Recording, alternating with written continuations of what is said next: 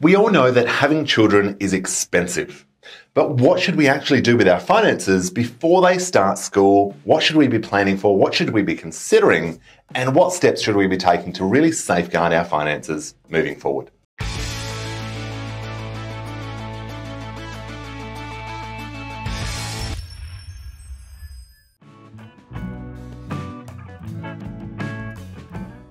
Hi there, Jared Brown here, Australian Expat Financial Planner. Thank you for tuning into my video today.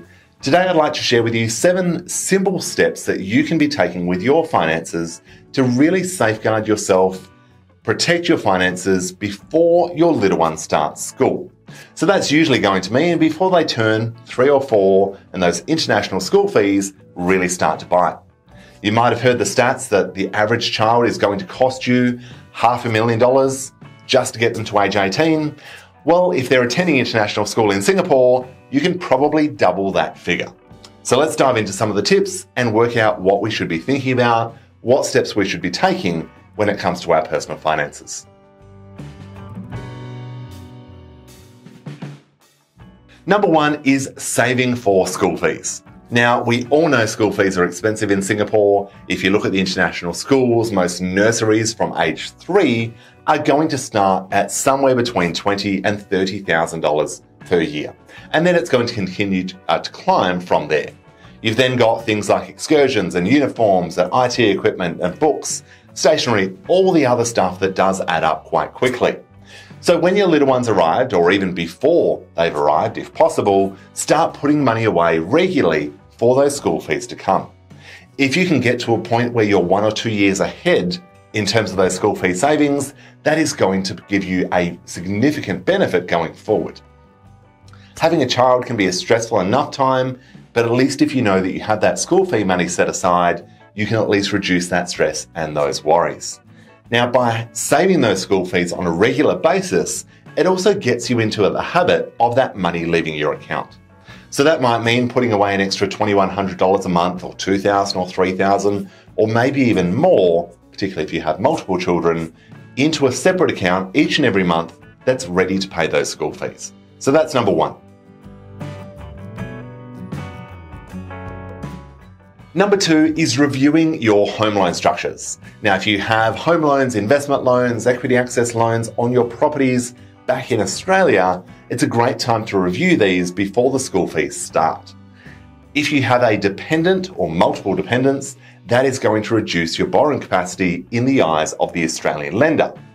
But if you also have school fees at $2,000, $3,000, $4,000, $5,000 a month on top of that, then that is also going to significantly impact your borrowing capacity.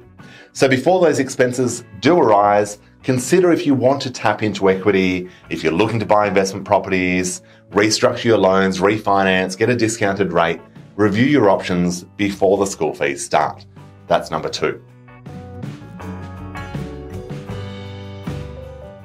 Number 3 is your emergency fund.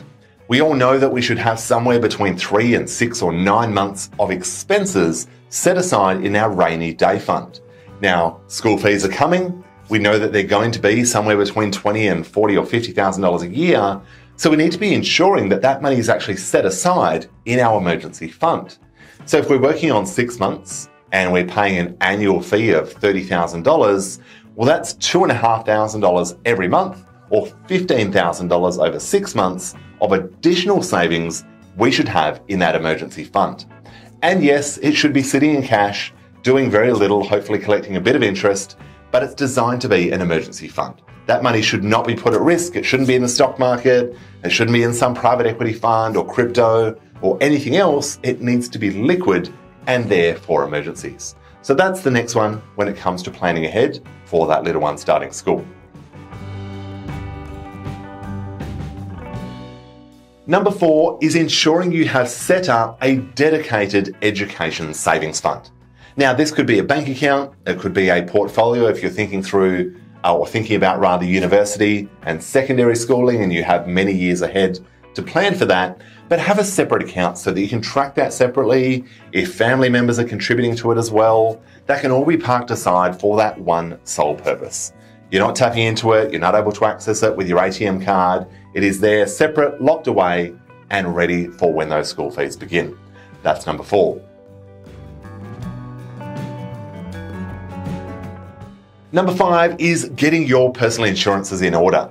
Life insurance, total and permanent disability, critical illness or trauma cover, and of course, income protection. When we have a child or children and school fees begin, we need to be thinking about how much of those school fees we want to be covering in the event something happens to us. When it comes to life insurance or even total and permanent disability cover, I personally would want to be ensuring that the remainder of my child's school fees could be paid for in the event I'm not around. Now, yes, if that's international school at $30,000, $40,000, $50,000 a year, yes, it's a lot of money, but these are the things we need to be planning for. And by locking in term life or term policies, particularly in Singapore but in Australian dollars, if you plan to return to Australia, that can be an excellent move to avoid those premiums continuing to increase year on year. So that's number 5. Number 6 is budgeting for those school extras. Yes, of course, all of those additional expenses will add up. If they're catching the bus, factor in another few $1,000s. If there's an excursion, again, additional funds. Tutoring, extra sports, whatever it may be, all of these things are going to incur additional costs, particularly if you're an expat at an international school. So make sure that you're not just budgeting for the school fees alone, but you're budgeting with that additional funding on top of that. So again, make sure that's going into that separate education fund, set aside, automatically deducted each and every month into that separate account. That's number 6.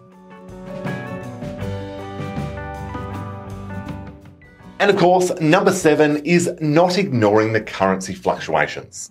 Now, if you're thinking you're going to be back in Australia, going to secondary school in Australia, well then we should probably be investing that money in Australian dollars. Because why on earth would we be investing in the Singapore Stock Exchange or the New York Stock Exchange and having Sing or US dollar exposure when we're going to spend that money in Australian dollars? We need to be very mindful of those currency fluctuations and plan ahead where possible. Now, of course, if we have no idea where they're going to go to secondary school or university, then global diversification can often be the answer. But make sure we're giving that one some thought. Don't ignore the impact of currency fluctuations over time. So there you have it, 7 simple tips when it comes to managing your money, safeguarding your finances for your little one to start school in the years to come.